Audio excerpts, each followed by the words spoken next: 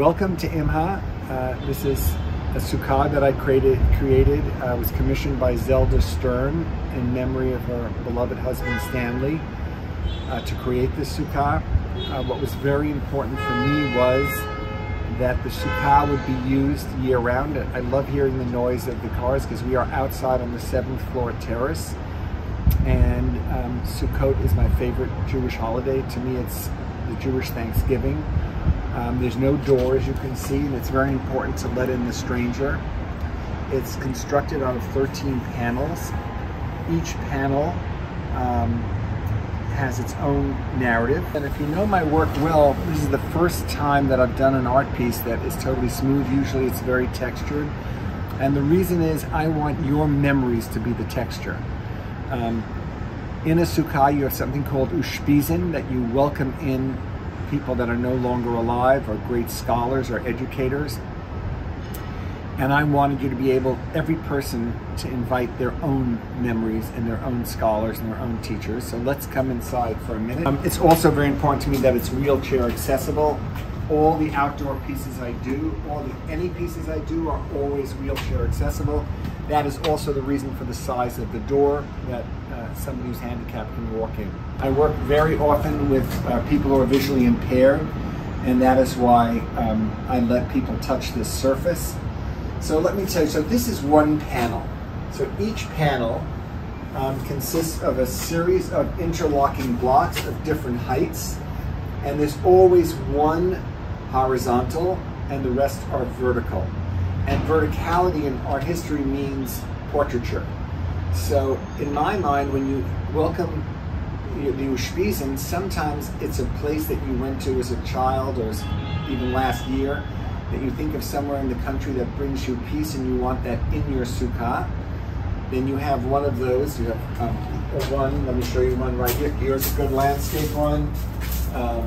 There always is going to be one landscape, and the rest are different size verticals that could be a very tall single person, it can be a family picture, so it's all different types of verticality. What's very important for a Sukkah is that it's open to the sky and you can see heaven and stars. That's one of the important things of a Sukkah. And I love bamboo, and I love leaves from trees of the fall. So there's a lot of room for seeing the sky, but you also feel you're in a temporary structure because there's no ceiling. And then I decided it should have holes in or little windows in the walls, and I wanted it to be at every height so that children can look out of it. So if you bring your dog inside, your dog can see outside and doesn't feel like he or she is confined. So I believe any good piece of art looks to you different in different times of day, also depending on your mood. But I wanted this, white is a perfect color for this because it picks up all the shadows and lights in a very simple way. And as the day changes and night comes in, it becomes a totally different space. And to me, that's magical. And part of Sukkah, to me, is magical. That you feel like you're outside, you have the elements here. If it rains, it comes into the space. You're protected from the wind because of the walls. But you realize always how life is very fragile and we have to enjoy every minute and not take anything for granted. It's connected to the framework of the building. So it goes right into the guts of the building. So it's connected in a way that, unless there's some terrible, terrible storm that New York has never had, it is really solid, and it's connected on all four sides. So I'm standing here in front of the first IMKHA Sukkah that I've created, and I hope that there'll be many of these around the world.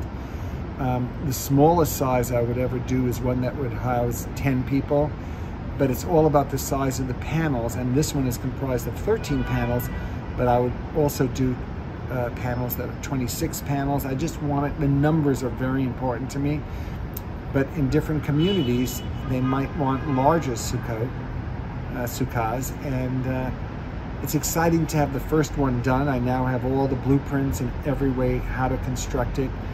And the most important thing is that any sukkah that I build has to be used all year round, whether it's in a meditative space or a yoga space or in a boardroom, but it has to be used all year round. I don't want this to be an 8-day installation.